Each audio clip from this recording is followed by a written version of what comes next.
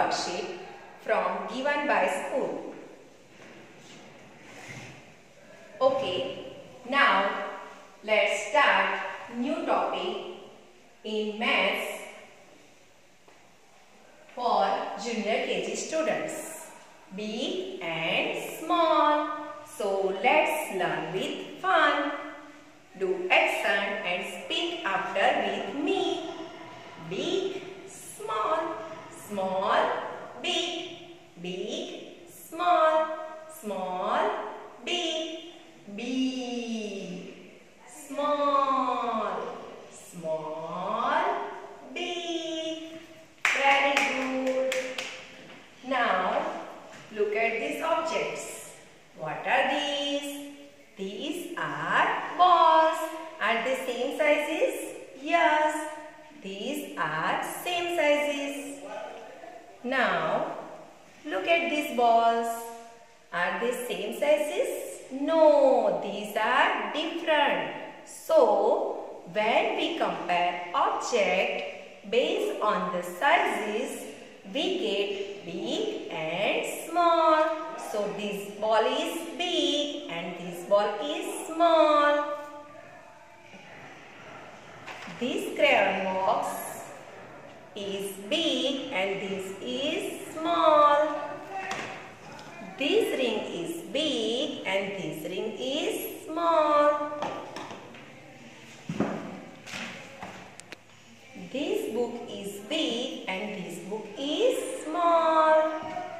Now students, look at the blackboard and identify the picture. Which one is big and which one is small?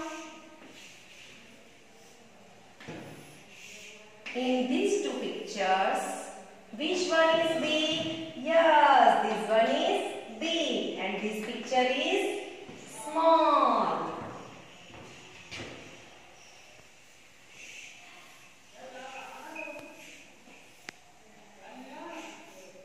In these two pictures, which one is small? Yes, this one is small and this one is big. Very good.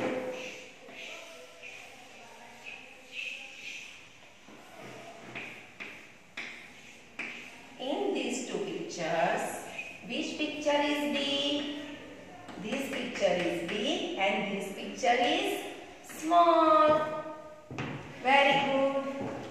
Now, I also give you worksheet from clear the concept big and small.